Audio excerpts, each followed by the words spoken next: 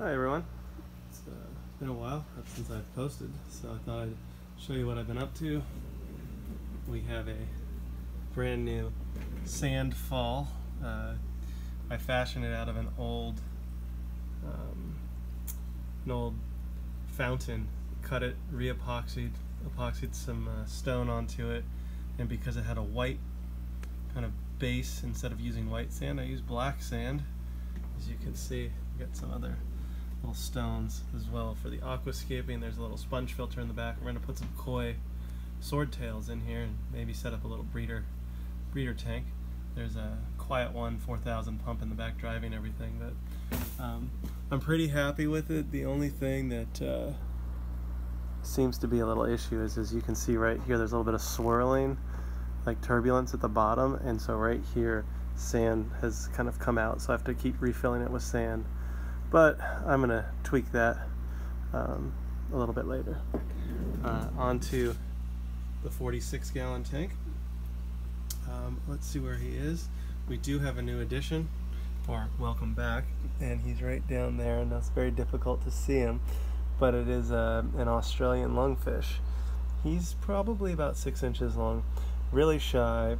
I know he eats, but we never really see him eat. He's pretty much kind of hanging out and pretty sedentary, and they're not very active until they get bigger. But we've had him maybe about a year, and then the blue-eyed pseudomongol Gertrude, I think.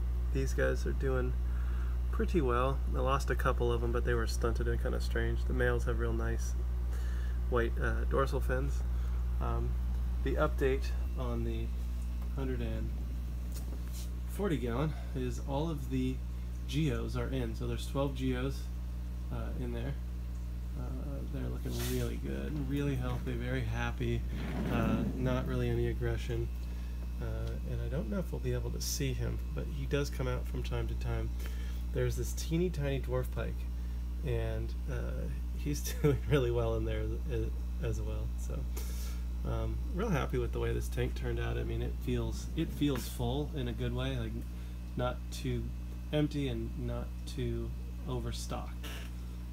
And then the Buddha tank, the 125-gallon corner tank. We've got the archers, the banded archers. They're pretty cool.